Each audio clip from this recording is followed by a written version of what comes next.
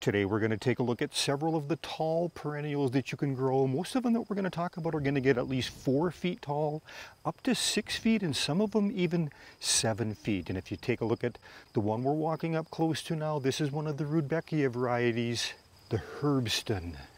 Now I have to admit, sometimes when I plant plants, I don't pay very close attention to how big, how tall it's going to get, and this is a perfect example of that.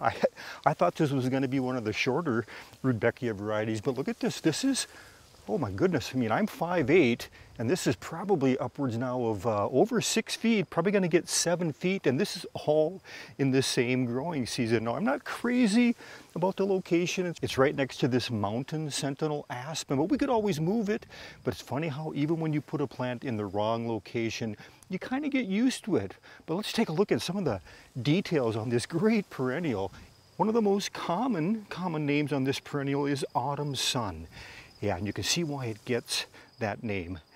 Now the Autumn Sun, or Rudbeckia Herbston variety, this thing is one of the late bloomers. We're into about mid-August now. This has been blooming now, gosh, I think at least a couple weeks. One of the things I've really noticed in the evening or the early morning as the sun is setting or coming up, this thing almost just glows. And it just sticks out. You notice it out the window or if you're out walking in the yard early. As you can see in there, we've got some honeybees in there, so it looks like it's going to be a good pollinator for us. I was also surprised that we had a recent windstorm. I had a Swedish aspen that blew down in a wind gust. This thing wasn't affected at all. Now, that might have been that it was just protected enough, but these stems have held up really, really well. You'll also sometimes hear this perennial referred to as a coneflower. It's not in the Echinacea genus, like the purple coneflower, some of the other fancy colors. This is in the Rudbeckia genus. And right behind our Autumn Sun Rudbeckia, we're going to take a look at Culver's root. Now this was a plant that I purchased. It was considered a native strain of the Culver's root. And the flowers, they've pretty much finished. They have this white candelabra-like spike. And kind of a unique little plant. I wasn't sure what to expect when we first put it in. The Culver's root is hardy to zone 3, and it's interesting to note that these spike flowers open from the bottom up midsummer. It does great in full sun, it's going to tolerate part shade, and it does prefer a moist, well-drained soil. Mature plants can reach heights of 6 feet, and it's just a great one for attracting pollinators. And here's another Culver's root. Right back here you can see the flowering is completely done on that, but it's still kind of interesting to look at, even when that flowering is done with that tall spike. I'm really looking forward to see how this develops over the years, if it's going to spread out. It's just an absolutely new perennial to me, and I've kind of been more interested in some of the more native strains rather than all the perennials that are bred more for a shorter, more compact. That's why we're taking a look at some of these taller ones, and that's where you can find some of the taller perennials, is in their native species that hasn't been bred.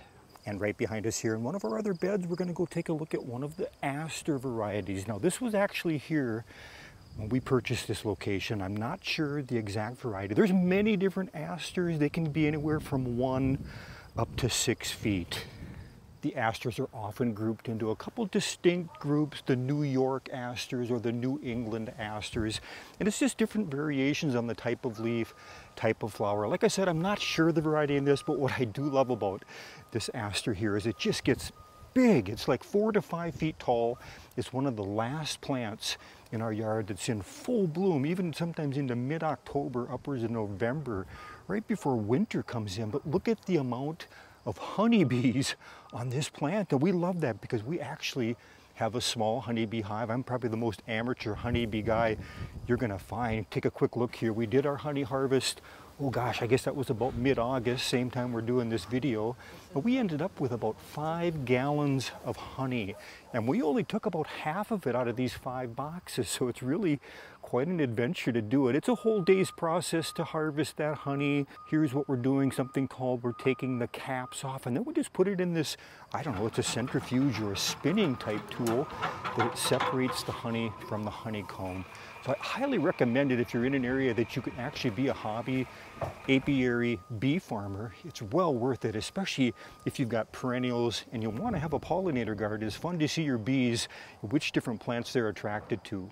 Okay, this aster, it is getting a little bit bigger than we like, and is right in the front of this garden. So now what we've decided to start doing, I've started to do divisions on it. And this spring, I took out, I think, 3 pretty good sized clumps. And here is one of those aster clumps. You know, that thing was only, I don't know, about 12 inches by 12 inches. Look at that, not very big, but it's coming in gangbusters.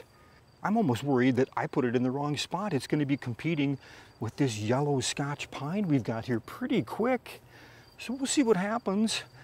Depending on the season, we can get some of this different browning on the lower foliage. But when you get those flowers that come out, you really don't notice it. It's just an absolutely beautiful, beautiful plant. Can't recommend the asters enough to get that fall blooming in your gardens, in your landscapes. Now we're coming up on a Heliopsis. This is also sometimes called false sunflower, oxeye daisy. And this actually started out as a smaller variety called the Lorraine Sunshine, a variegated variety. If you look back in here, you can kind of see that variegation on that leaf. But what's happened over time, it self-seeded itself here. And it comes up in a lot of areas. I've actually been pulling it. I don't want it to completely take over. But the original Heliopsis with those seeds, these can get up into that, oh, good 4, maybe 5 feet. But I think this is a pretty good average height. So a nice tall perennial. But if you take a look here, these seeds are already starting to mature.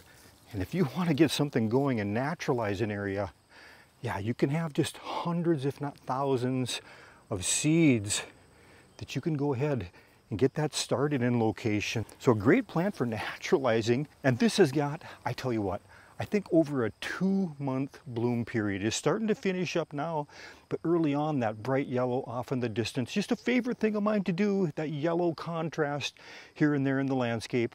This is one of my overgrown beds and I'm working on it. And I cut this back to the ground, a lot of that 9 bark in there last fall. I will get a video out on this eventually. I think later this fall into the winter, I'll work on it in the studio. But look at how much growth I've got in this.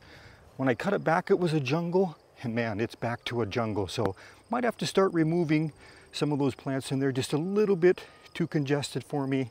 Okay, let's go ahead. Let's go over to one of them. I think you're just gonna love this. This is Prairie Blazing Star. Would you look at that? This also stood up in that recent windstorm. Thought for sure this was gonna go down. Look at that. Yeah, the flowers here too, they're starting to finish up. You can see a lot of the petals there, they've dropped off. But what a great little upright, spiky, purple perennial. And this bed that you see here, this is one we're trying to naturalize it again with more of the pure, more native type strains of wildflowers. But this has also been an excellent pollinator. It draws in all types of different bees, different little insects. But what a beautiful plant. There's so many different blazing star varieties. But what you have to be careful of, there's a variety called Kobold, commonly sold in the garden centers. It's not a very good pollinator. So in the breeding programs, that type of attractant to the insects has been it's disappeared. So if you like the insects, the pollinators, and you want that, you're gonna have to go towards some of the more original strains. And tucked way in the backdrop, in this natural bed that we've got going, we've got goldenrod. You can see it right there. It's not flowering yet, just starting. This is gonna have a yellow flower on those tall stems. They're just starting to come out. Now there's different varieties of the goldenrod that stay much shorter. Again, this is one of the more native strains, native seed source, and this can easily get up above 5 feet. The goldenrods do have a bit of a spreading habit. They can take over areas. You have to be careful there. And there's a misconception that goldenrod is responsible for a lot of the fall allergies. But if you do some research on it, you'll find that apparently it's got a pretty sticky flower, so it really doesn't go airborne. It's considered that ragweed is probably the one that's causing the hay fever, the allergies, since that one blooms about the same time. And now we're coming up on one of my favorites, Joe Pye weed. If you're not growing this perennial, you really should give this one a try. Look at these bumblebees. Wow, yeah, this is always just really fun to watch. And it's funny, almost every time I recommend this plant to somebody and I say the name Joe Pye weed, immediately it's like, why would I want to plant that? I don't want a weed, so it's got kind of a bad common name, but it's anything but a weed. It's in the genus, the Eupatorium, and this is a slow one to emerge. That soil has to warm up. It was one of the last ones to come out of the ground. But boy, once we start getting that warm weather, this Joe Pye weed, just absolutely fantastic. Bumblebees love it, butterflies love it. Just a favorite tall perennial. Gets up into that 4 feet for us, but I think it can get into the 5 to even 6 feet depending on where you grow it. These large pink flowers, they're a favorite nectar for many butterflies, including the monarchs, the swallowtails. It does great in full sun, but it's going to thrive in part shade and woodlands as well. And it's hardy to zone 4. It'll tolerate some wet soils, but avoid overly dry soils. Now I think in my zone 4, 5 to 6 feet is about the maximum that we're going to get for our short growing season, but I have read that this can get up to 12 feet in warmer zones. And back to our original starting point, next to our autumn sun, the Herbston Rudbeckia variety. Hey, thanks for stopping by Garden Hike, I appreciate it. We'll see you again next video.